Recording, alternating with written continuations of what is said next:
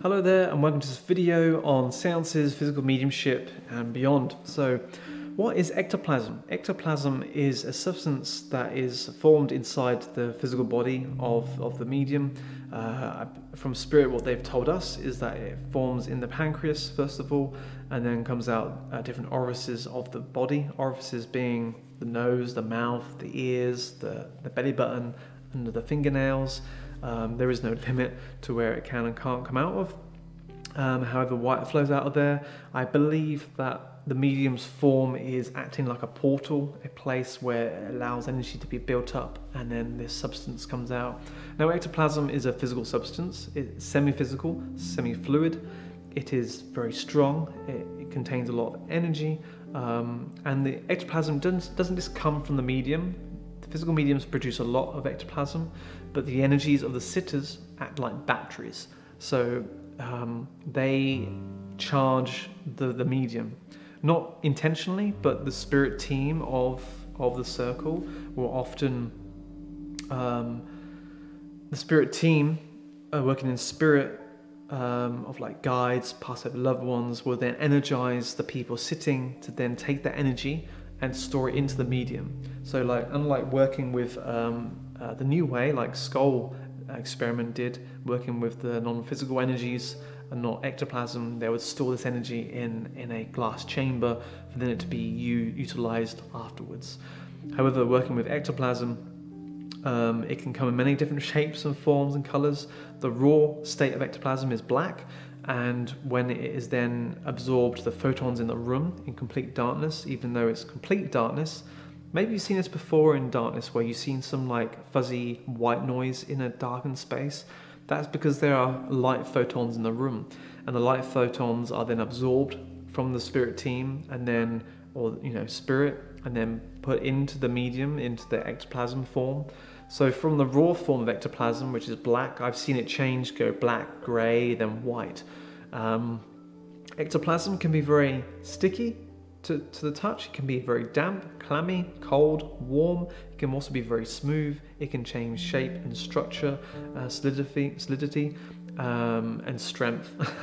I've shook hands with ectoplasmic hands before who are very, very strong. They've picked up objects.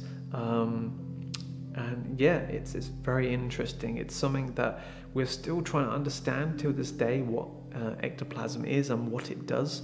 There was some experiments done, I believe it was Italy, I can't remember, of a seance or a medium many years ago, where they had hot or warm wax in a bucket, and then these ectoplasmic hand forms would go into the bucket and produce themselves, and then it would shrink again and then leave this solid hand print, and then those wax molds were then filled with plaster of Paris or like a clay, like a more denser object to form the mold. And then after, you could even see delicate fingerprints as well, and lines, and people that had like fingers missing, for example. I don't have a finger missing, I just bent it.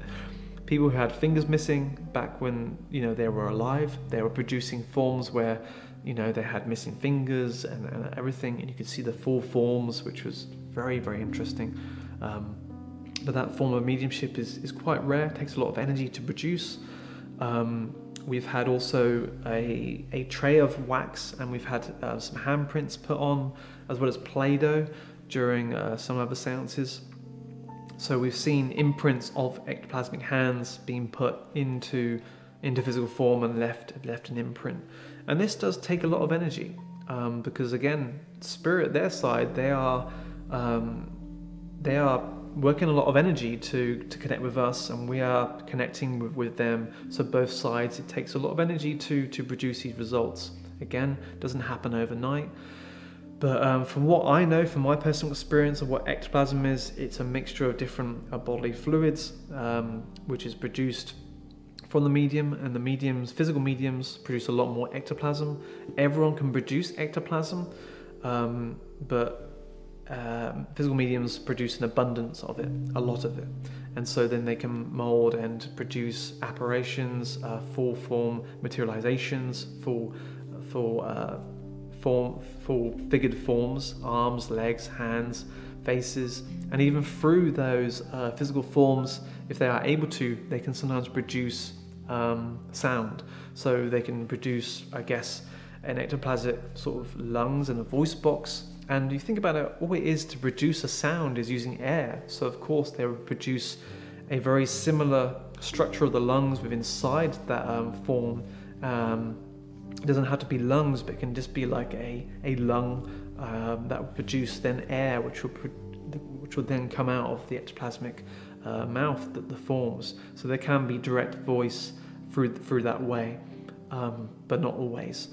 So yeah, ectoplasm is a substance which we're still trying to understand and know more about. It is very bizarre and weird.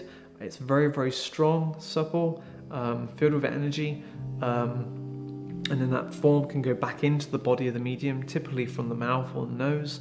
And if introduced to too much light too soon, it can usually harm and sometimes kill the medium, which is why a number of protocols happen in seances to make sure that light isn't always introduced.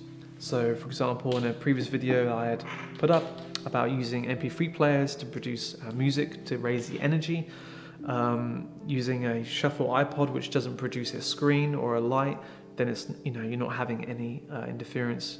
If you're a very good group of people who don't need music and you can just sing nursery rhymes and even happy birthday and all sorts of things, laughing together, because spirit love to hear music and sound to raise the energy, and through that they can produce a lot more phenomena.